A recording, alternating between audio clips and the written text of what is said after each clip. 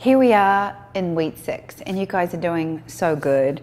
The first 5 weeks we're really getting you through the shooting and building of a portfolio, and then of course this week or last week we created the folio critique so that you could gauge where you're at. Now this is about post-production. So before we take you into marketing, designing, business, shooting, selling, and all the ways to make money with your brand, we really need to lock down your post-production. We are currently filming a starter-up Lightroom series for you. Now, I do not use Lightroom, so we have brought in a wonderful instructor to help teach you your workflow and how to do all of your basic retouching in Lightroom. Why does she not use Lightroom? Photoshop was invented long before Lightroom, and by the time they brought Lightroom in as a feature for photographers, I did not need it because my workflow was already locked down through Photoshop and RAW. I do all of my editing on Photoshop and I prepare all of my images on RAW. So why don't I use Lightroom? Originally, I watched all of my wedding photographer and event photography friends create workflow through Lightroom, and it handles large-scale editing and production really well. However, mostly I was shooting under 120 images for a shoot, so I had a smaller workflow and I simply stayed with what I knew. A lot of photographers that are learning now in these modern times are going into Lightroom and not learning Photoshop. So we want to be able to cover all of our avenues.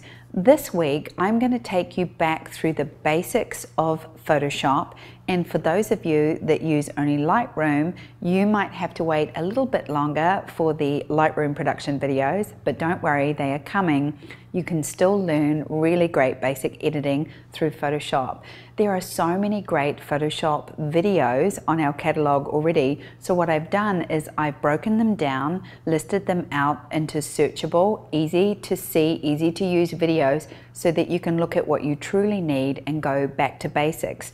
This week I have added the gradient background correction. So when we did the lighting video, I was shooting Jane into the backlight window and you could see the windowsill and you can see where it cut off right by her head and face. So I've created a video showing you the best hack on how to select the highlight, the lower light from the background of the window and the white wall, creating a layer and then a gradient to smooth out that cut line so that you don't have a hard horizontal line in your images. Going back to Photoshop, if I was to break down Photoshop into the most basic use, I really use clone on the skin, healing tool on freckles, scars, dots, stray hairs, and simple things like that, and healing tool on the background, clone on the background. Those are the 2 skin retouching tools I use most. I also dodge and burn the eyes. You can watch the dodge and burn video. And of course, my absolute favorite body contouring tool on Photoshop is the warp tool. So when you warp, you can select any area, and there's lots of warping for you to learn around curvy bodies, little muffin tops, warping hands, to warping entire halves of images. The warp tool is so advanced because whatever you select, you can warp, but you're selecting a layer on top of the image and moving pixels, and then you feather the edge with the erase tool, meaning you're not moving too many pixels. A lot of people ask me why I don't use Liquify. I believe the warp tool is faster and it's more accurate and it bends less pixels, because when you use Liquify, you're not creating a layer on top, you're bending the pixels in the image, and when you bend pixels, they are noticeable, so you don't want to bend too many. I also use cut and paste a lot, and I want to show you how I use it to warp and fix backgrounds and change V-flat tones. There is so much to learn here, but we're going to start at the basics and move through in both Photoshop and Lightroom. Your biggest challenge this week is to watch the 2-minute edit. Why do we edit 2 minutes? Let me tell you. You need to make money in your business, and spending an hour on each image is not going to help you. Yes, we want to get it right in camera. We want to get it right straight away so we don't have to spend hours editing. For a lot of people, editing is a big headache, and it is one of the parts of business that people really struggle with. A lot like some people struggle with marketing and selling. Photoshop was never a problem for me because I was a retoucher before I was a photographer. If you are struggling with Photoshop, you need to look to myself and the mentors who started to price and sell our work in a way that Photoshop can be outsourced by someone else. We have lots of contacts to help you do that.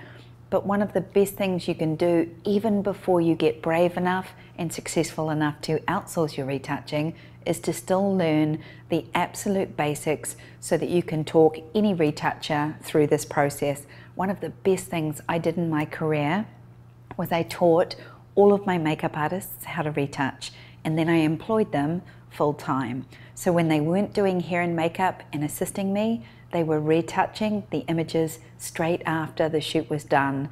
I ended up employing girls for $15 to $20 an hour. So for the price of a contract hair and makeup artist, usually a day rate of $150, I ended up getting a full-time staff member that could assist me, do hair and makeup, and then retouch the shoot that day, ready for sale within the next week, because that is one of the important things when you are turning over work for sale, and that is the ability to finish what you need to finish in time, turn over your product while your client is excited and ready to buy. There is so much to talk about this week. Stay in the group, ask lots of questions, check out that 2-minute retouch. When it comes to doing the reveal wall, it's really a 5 to 7 minute retouch. And when you're talking 20 images or 25 images, add up that time. Everybody in this segment will be at a different level. Some of you have never opened Photoshop before. Some of you are so confused. Some of you are just spending too much time. Some of you are resisting it. And yes, some of you are hiding behind Photoshop. And that means you're taking your images, you're spending hours and hours retouching them, and you're avoiding doing the things that you really need to do, like getting out there, meeting people, booking, and selling your photography. And you hide behind Photoshop because it's safe. I did this for many years. I'm so onto you right now. Yes, I'm looking right at you, and you know that I know, okay? So this is a wake-up call. I want you to pull back on the retouching. I want you to be okay with what is good, and I need you to be okay with what is acceptable. I need you to warp responsibly.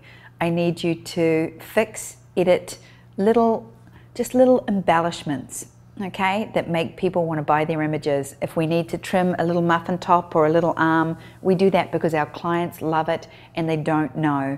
And always go back to good lighting and good posing fundamentals and good camera basics, because that will save you hours at the other end. This is a segment that is very dear to my heart. But as your mentor, I also know that there are thousands of people at different levels. So I'm going to do my best to provide a solid start-up education on Photoshop and Lightroom that is going to help you get to the next level.